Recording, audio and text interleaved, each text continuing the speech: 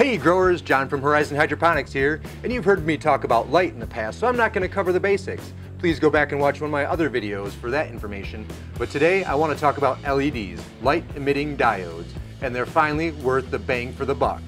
So first, not all LEDs are created equal.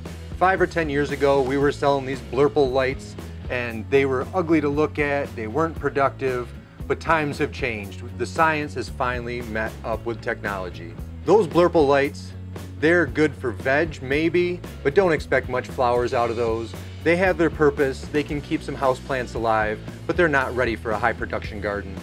Technically, we're concerned with the spectrum, which is created by the diodes. And then we're also concerned about the efficiency. But when we're shopping, we care about cost, efficiency, and coverage. So when we're looking at LEDs, there is a difference between white light and full spectrum light. Plants want full spectrum light. Plants have grown up with full spectrum light under the sun. They get the full Roy G. Biv. Part of the light spectrum that's not considered Roy G. Biv is far red or infrared.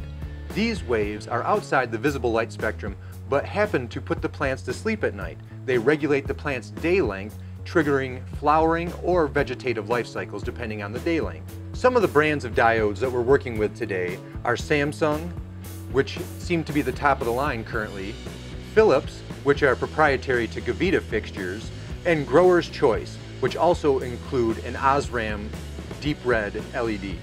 The efficiency of LEDs is measured in ppf, photosynthetic photon flux, which uses the units of micromoles per second. We want approximately 1,000 micromoles per second, or ppf, from end to end in our garden. The higher the better, but a minimum of 1,000.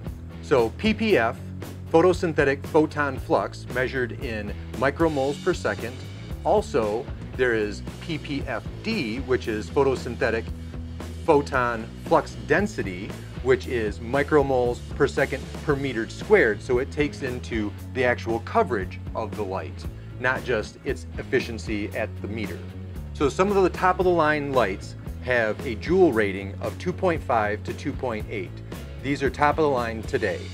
Some of the other features that you'll want to notice while you're looking at LEDs is onboard dimming. Sometimes these LEDs are just too bright for your canopy and need to be dimmed. Another factor is how is the heat dissipated. This HLG here happens to be one large board.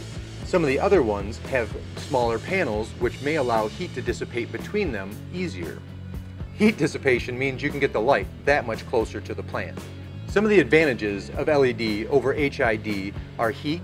An HID bulb burns close to 900 degrees, where an LED will only be approximately 150 degrees. That's a lot easier to cool. LEDs have a much better spectrum compared to HPS or metal halide lights. Because you're using less wattage to create the same amount of light, you get a higher yield for less cost. Generally, there's a 50% reduction in power consumption when using LEDs. That's because the LEDs draw less power and they also have less demand on your air conditioning, overall saving you money. With LEDs, there's no bulbs to replace, there's no wiping of lenses, there's no cleaning of hoods. LEDs are much thinner than HPS, so you can get them closer to the ceiling, which means you have a higher or taller canopy space. And just remember folks, when it comes to LEDs, brand recognition is not everything. It just means they're the first ones to create a brand.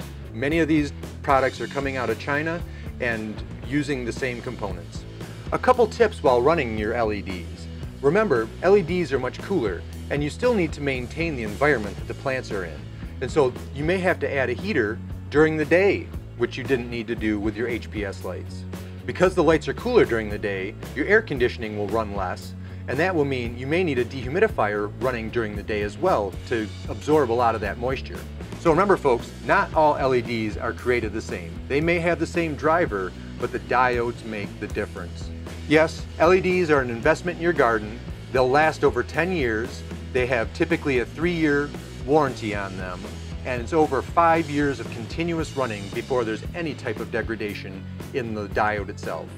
Typical payback is within 2 crops of installing your light. Most brands will cover a 4x4 in veg and up to a 5x5 in flower. Do some research, know what you're buying. They are expensive, but boy howdy do they work. If you have any other questions about LEDs, hit us up on our website, horizonhydroponics.com, visit our Facebook, our Instagram, or just give us a call. We'll see you next time, gardeners.